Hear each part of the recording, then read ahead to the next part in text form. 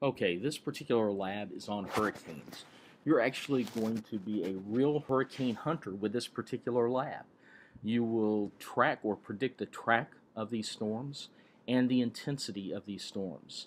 And in fact, on Scholar, I'm going to have this particular link connected. So when you click within Scholar, this is what will load. Now, let me just take just a moment to talk a little bit about some of these buttons you're going to see. If you click on narration text, this just gives you the text of what you're going to hear within the particular video. You can hit pause to pause the recording, or you can start over from the beginning.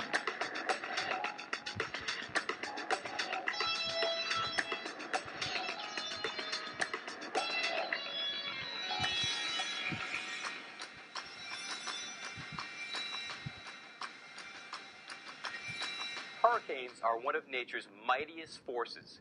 Driven by the energy linking the land, oceans, and atmosphere of the entire planet, their devastating winds and storm surges threaten human life and property. We can't stop hurricanes, but if we can predict their behavior, we can warn the people living in harm's way to prepare or evacuate.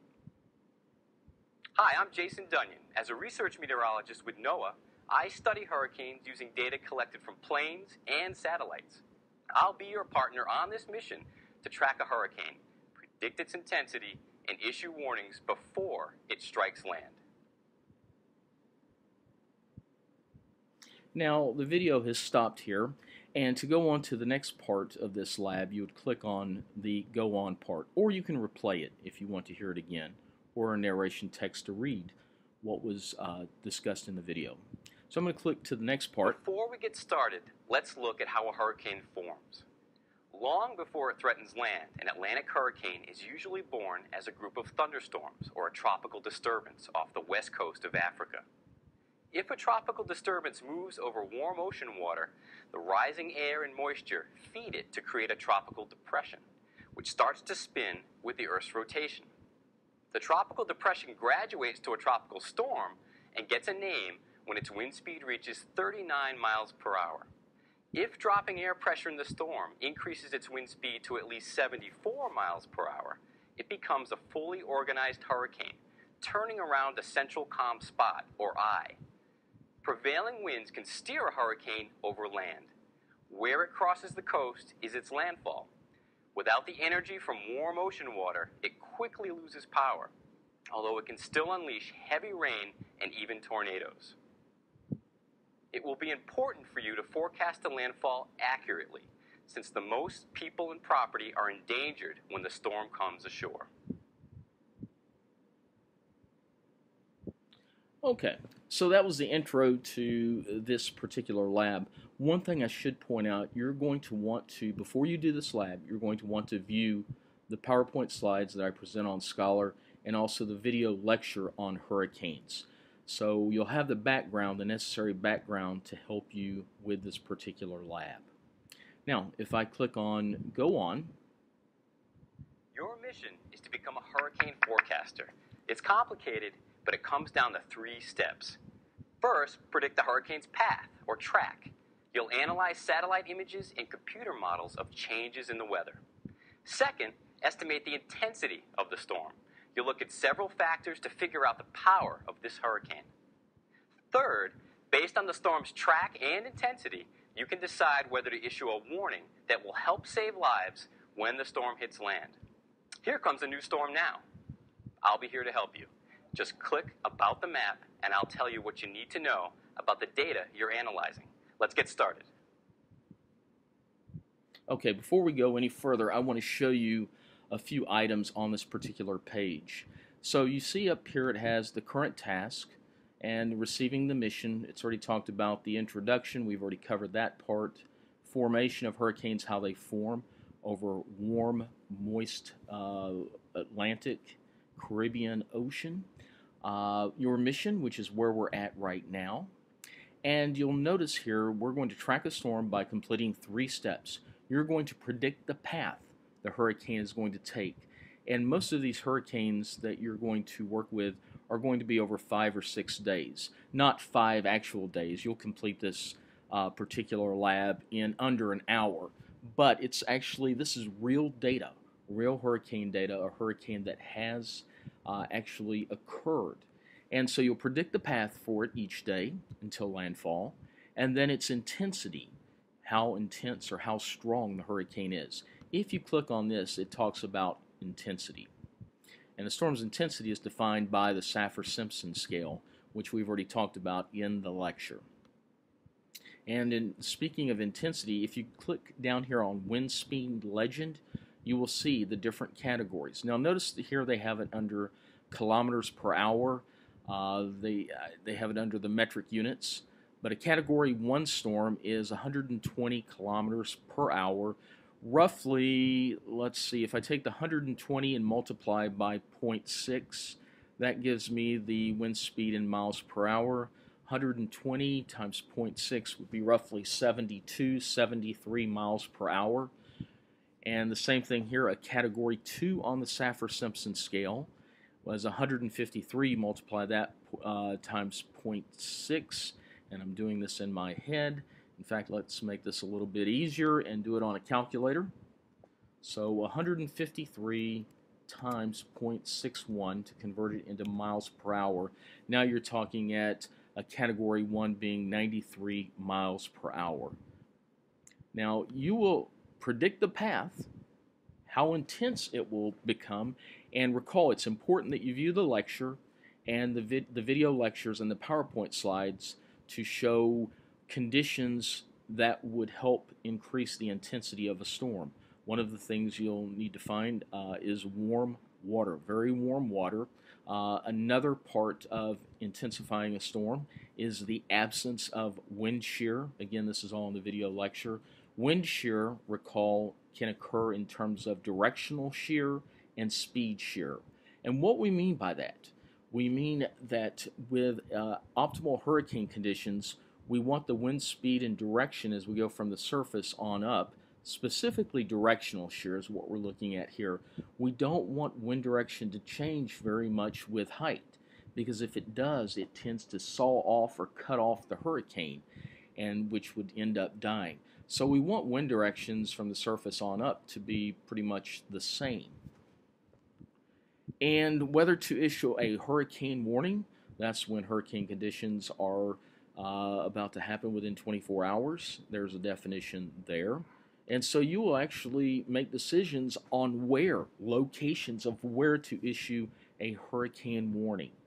So just a couple of items. Again, the wind speed legend down here to help you when you're predicting intensity. And again, if you click on About the Map, this will actually start the video again. Your mission is to become a hurricane forecaster. It's complicated, but So let's say you don't want to listen to the video, you just want to read the text. You can come up here and you can just scroll through the text here. So there's some information. Is to become a hurricane forecaster. So the next step, and I'm kind of walking you through this because I'll tell you how you'll be graded on this later. So if we click on Go On.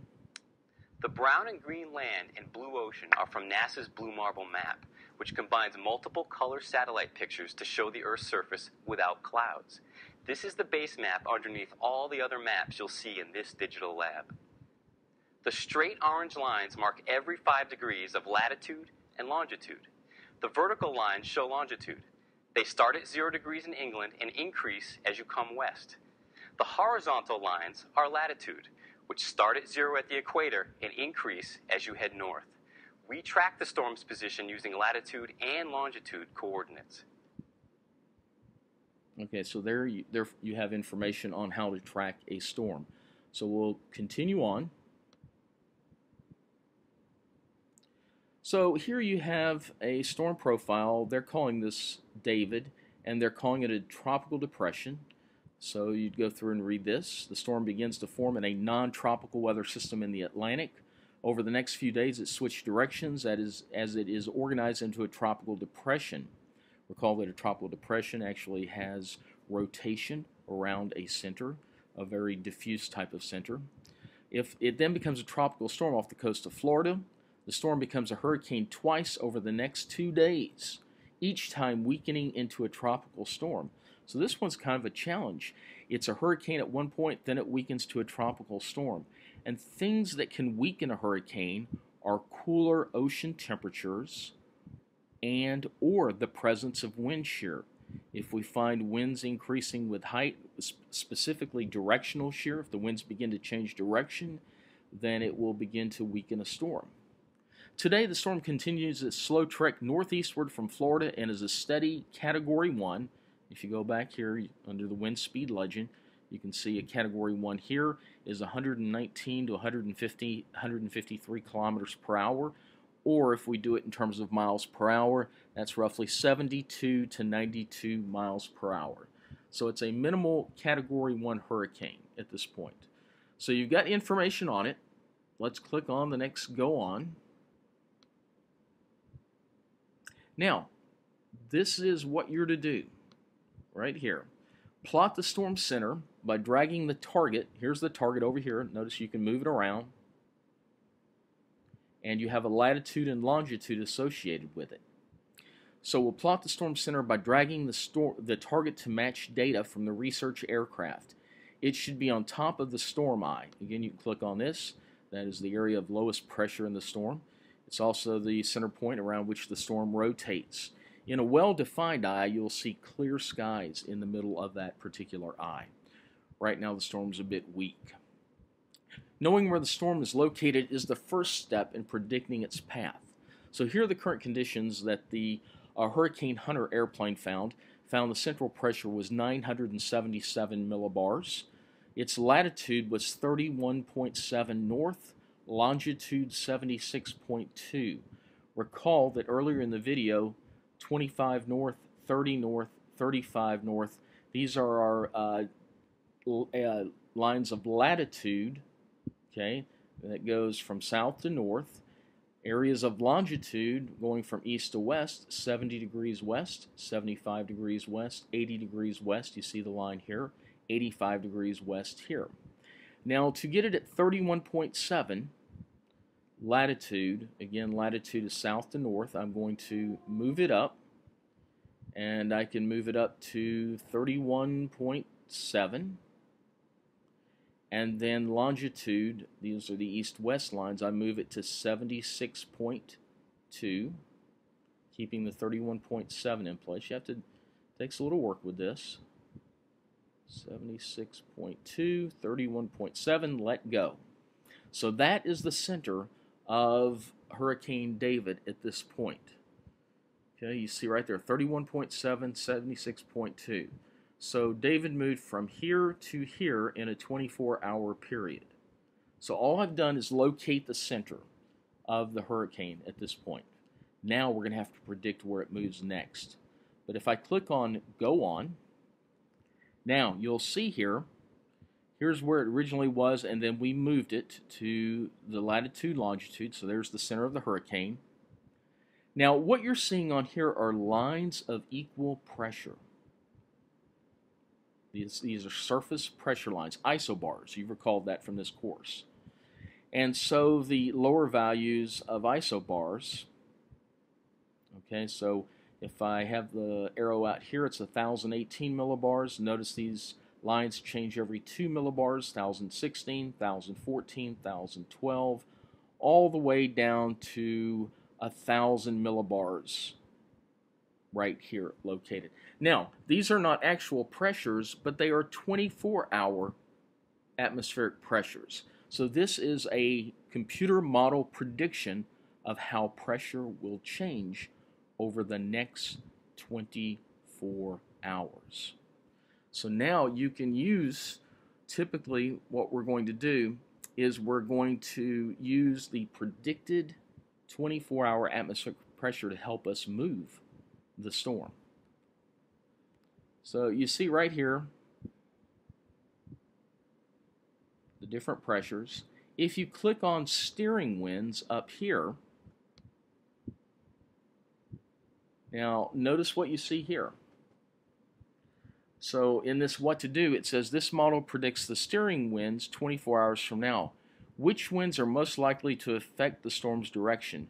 Predicting the direction of the storm is headed is based on the low pressure area and the steering winds. Right now the low pressure wind is here, and you notice the steering winds, and these are what we call upper level steering winds, are moving from southwest to northeast. The upper level steering winds here are coming out of the northeast, because you see the direction of the arrow, moving to the southwest. And of course the steering winds right around the hurricane is counterclockwise, which makes sense because around a hurricane the winds are counterclockwise. Now as I'm looking at this I would probably say the steering winds that we're seeing here would begin to move the storm maybe off in this direction, following parallel to these particular steering winds. So now how far to move this? So again, I can look at atmospheric pressure. The lowest pressure 24 hours from now, you see, is right around the storm. Higher pressure is up in this area. It will be difficult for the hurricane to move toward higher pressure. It's going to want to move toward lower pressures. So a straight move to the north would not be the way to go because it's moving into an area of higher pressure. As I look out, the lowest pressure is about right here at 1,000 millibars. And again, if I look at the steering winds, I'm looking at these over here. So instead of moving straight north, I'm going to move off to the east-northeast, parallel to these steering winds here. So if I click on Go On, so from here to here it's been 488 miles, distance traveled 488 miles. So I have to figure out which way am I going to go. Well, if I assume that it's going to track the same direction along the steering winds and the same distance,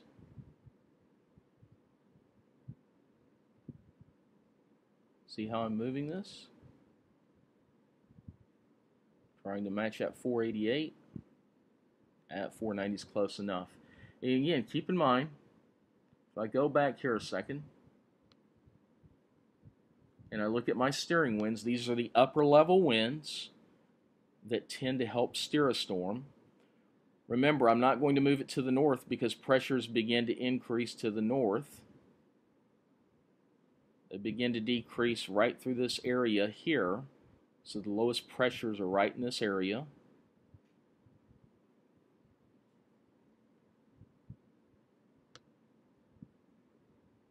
And I move it, again keeping it parallel to the steering winds that are over here.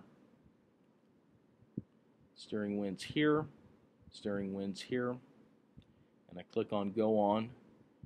And distance traveled was 488 from here to here, where it originally was and where we placed it. Now let's go 488 kilometers, roughly. So I think in 24 hours it will be right here. Will the storm center cross the U.S. coast? Well, I'll say no at this point because it's not crossing the coast. It seems to be moving away. Now, I've moved it a certain distance, and now I have to measure the storm's intensity, or figure out how will it be 24 hours from now. Again, here's the winds. I can select the winds. Now to get a little bit of help, let me click on About This Map. Here we can see the speed of wind blowing at the surface, or sea level. This current data was collected in the last few hours from many different sources, including ground stations, satellites, and aircraft, just like the one I fly in. The colored areas show surface wind speeds on the Saffir-Simpson hurricane scale. Just match the colors with the scale to see the maximum wind intensity in any part of the storm. Use this map to determine the maximum wind speed in the storm, which tells you the current intensity. You can also see how much area around the center of the storm is experiencing tropical storm strength winds and higher. Okay, so let me close this. I'm going to go back a second on the direction and get some help here. If I click on this, so again I'm back to the direction it's moving. I'm going to click on this. This map shows visible light images of clouds taken by the GOES satellite, which keeps an eye on the weather all over the Western Hemisphere. From dawn to dusk, it takes a new picture every 15 minutes. These pictures help us track severe weather, especially hurricanes, by letting us see the clouds and storm systems as they evolve and move. Okay, so let's see. I have moved this. I'm going to move it again, like I said, 488 kilometers to match what it had moved yesterday. Trying to get it close there. Close enough. And I will go on. And here are the tropical storm force winds. So it's tropical storm force winds are getting close to Myrtle Beach and Charleston, but still not quite there. Notice that the current top wind speed is 128 kilometers per hour, which would make it still a Category 1 storm on the Saffir-Simpson. So let's go on. Now, in this particular map, let's go ahead and get some help from Jason. We're looking at the temperature of the surface of the ocean 24 hours from now, predicted by our best computer models. Yellow is the warmest, and purple is the coolest. This is an isotherm map, so each line encloses an area of the same temperature. If the hurricane crosses one or more lines, then it's moving over warmer or cooler water. Hurricanes draw energy from warm water, especially water that's above 27 degrees Celsius. A storm usually gains intensity as it moves from cool to warm water. On the other hand, it tends to weaken when it moves from warm to cool water, or when it moves over land. Look at the water temperature beneath your predicted storm path. Is it warm or cool? Will it fuel your storm and increase its intensity, or will it deprive it of its energy? Now this is some important information. Recall Jason said 27 degrees Celsius is really the cutoff isotherm. If it's 27 or warmer, the storm will continue to intensify. Notice here when it's sitting on the 28.5 degree isotherm, and 24 hours later I'm moving it to the northeast, the water temperatures are decreasing slightly, but it's still above that 27 degrees that we're showing here. So as I'm looking at this, the storm will not increase in intensity, but it will not decrease. It will stay the same if I'm just looking at temperatures of the ocean water. But recall, besides ocean temperatures, we need to look at wind shear, the winds above the hurricane. And if I click on Here this, we're looking at a map that shows wind shear. Wind shear is the difference in the speed or direction of winds at different altitudes. If the winds are about the same, wind shear is low. If there's a big difference between the wind shear is high. The colored lines show the amount of wind shear 24 hours from now, as predicted by our best computer models. The bigger the number, the greater the wind shear. Wind shear over 23 miles an hour will tear apart a hurricane and disorganize it. Look at your predicted storm path and the wind shear zones you think the storm will pass through in the next day. Will high wind shear disrupt your storm, or will low wind shear maintain or increase its intensity? okay, in this particular map, it shows wind shear, and recall what Jason said. He said a value of 23 or greater will begin to tear the storm apart.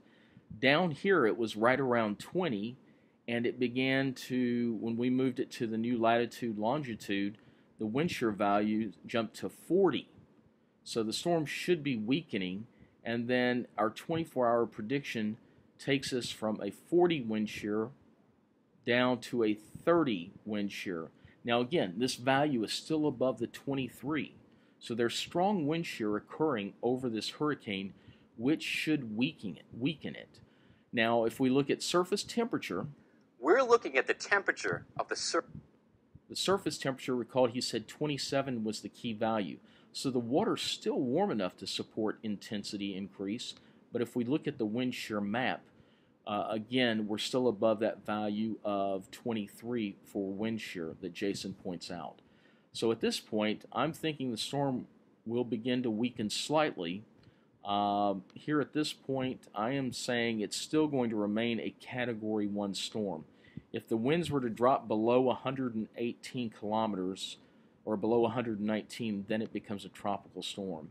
So while it's moving into warmer waters, it's still encountering shear. So it should begin to decrease in intensity.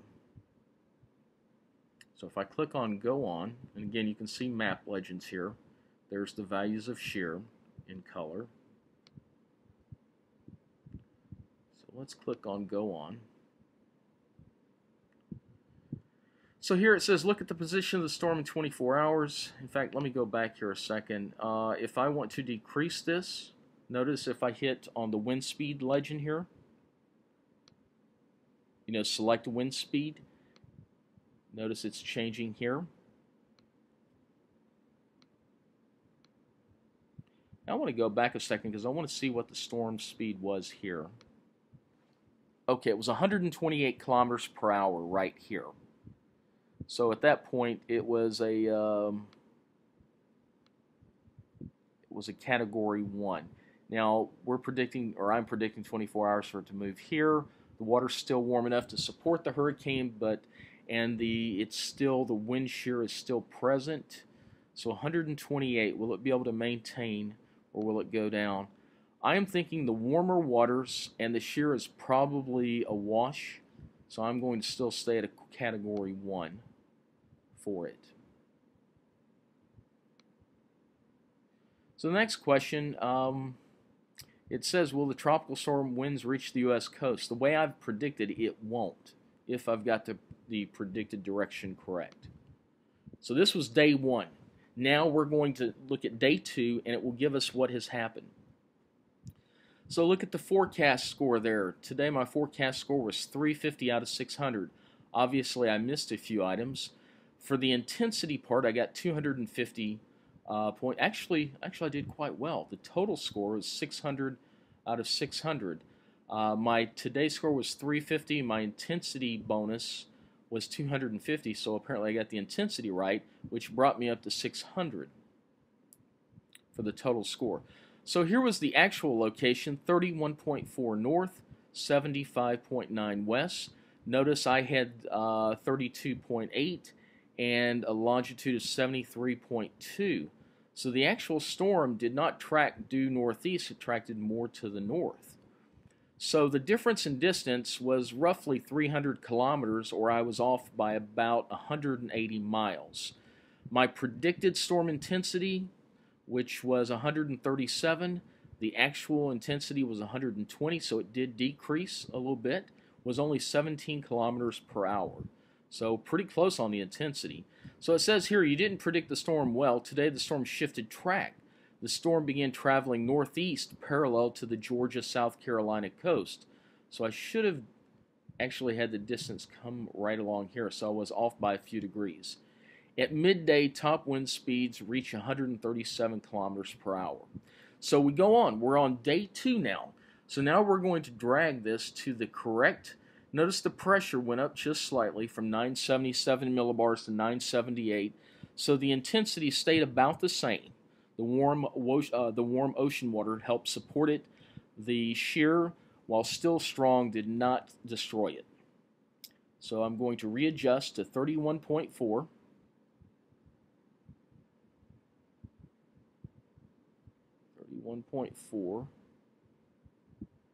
And then 75.9.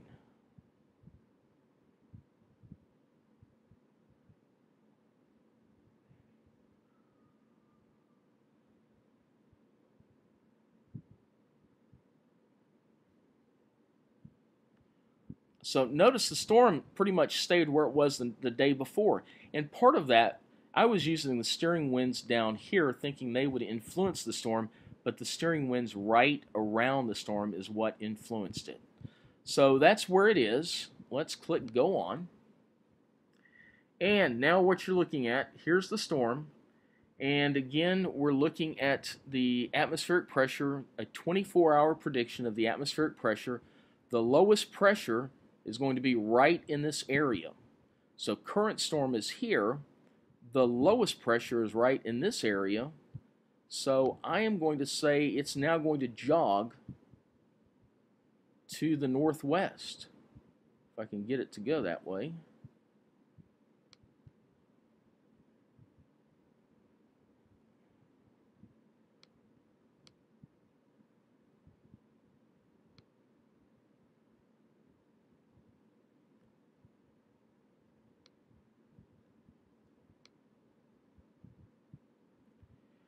because again, it's located here, but the 24-hour pressure, the lowest pressure is over in this area. So the storm is now going to begin to make a jog to the northwest is what I'm predicting. Now look at the steering winds. Now the steering winds around this, southwest to northeast, and northeast to southwest. So again, the steering winds are a little bit weaker today than what they were yesterday. So I'm going to use the change in pressure to be my primary guide. So like I said, currently the storm's here with the blue dot. That is the center of the hurricane. And then as the lowest pressure 24 hours from now is off to the northwest of the storm, I'm going to jog it to the northwest. Again, steering winds are kind of negligible here because we've got one going this way and another one going this way. Click on Go On. So distance traveled 70 kilometers, so I'll move it 70 kilometers to the northwest.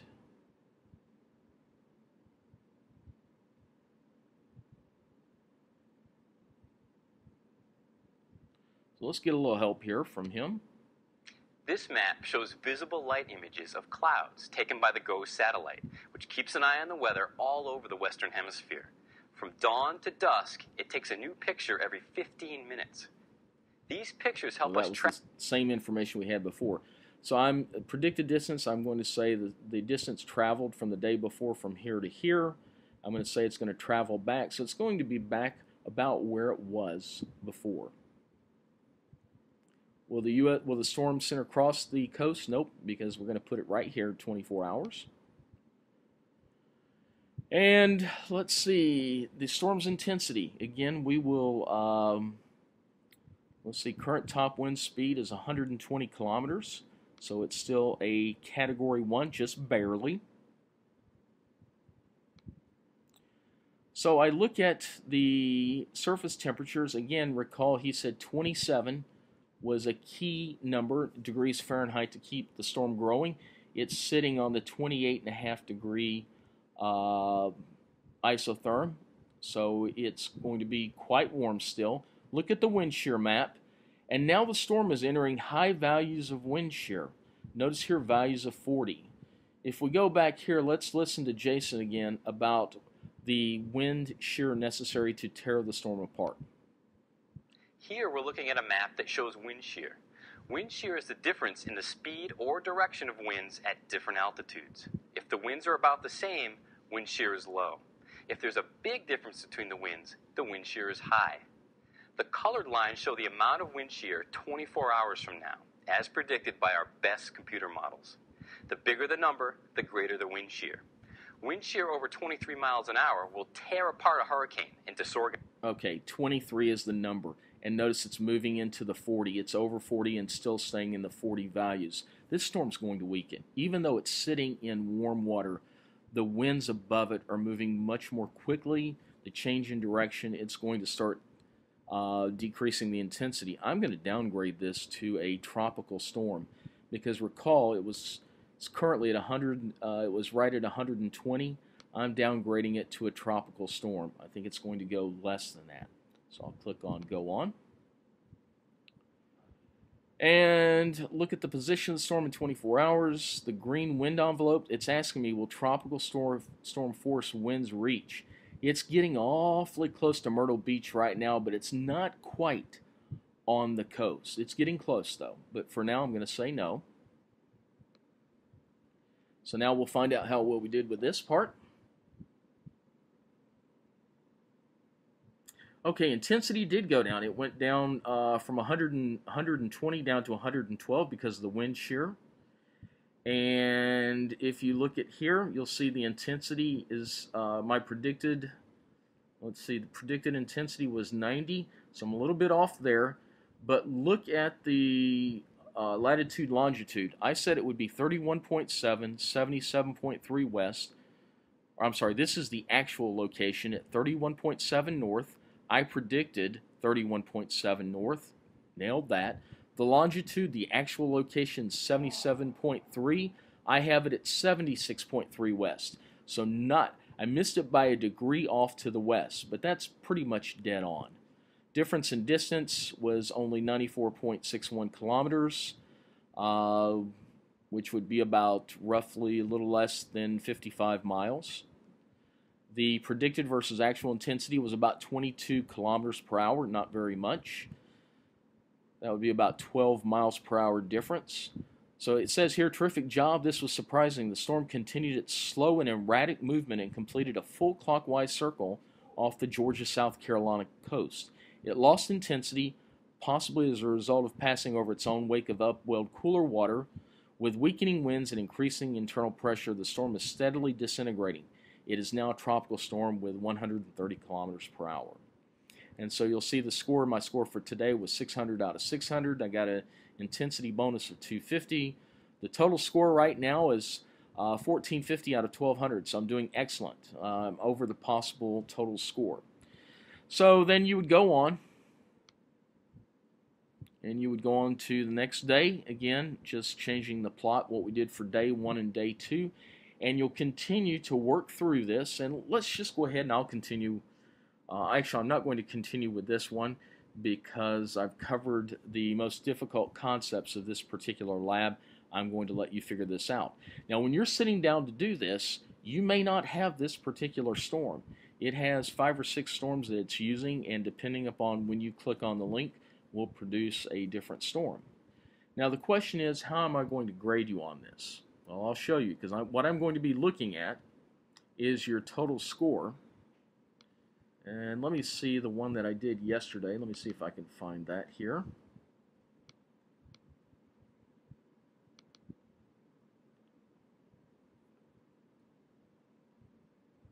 Here we go. So when I did this yesterday, I had a total points 8,100 out of 9,200. And in fact, I got a rating of expert forecaster. There are different levels of forecaster. I think junior forecaster is another one. But for you to receive a 10 out of 10 on this lab, you need to garner an expert forecaster rating. Now, if you're below that, if you end up with a junior forecaster, you'll have a lower score. But to get a 10 out of 10 on this lab, just keep repeating this until you get the expert forecaster rating.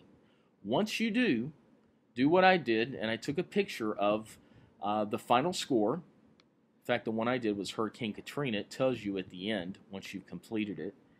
And if you get the rating of expert forecaster, then you will have a 10 out of 10 on this hurricane lab. So this is pretty cool. I'm looking forward to seeing what you end up getting. If you want to, you can take a picture with your cell phone once you get your rating. You can email that to me. Just go ahead and email it to me. And make sure you hit the deadline for the hurricane. And have fun with this. This is kind of a cool simulation, and it allows you to synthesize the information that you learned from the video lectures and also the PowerPoint files.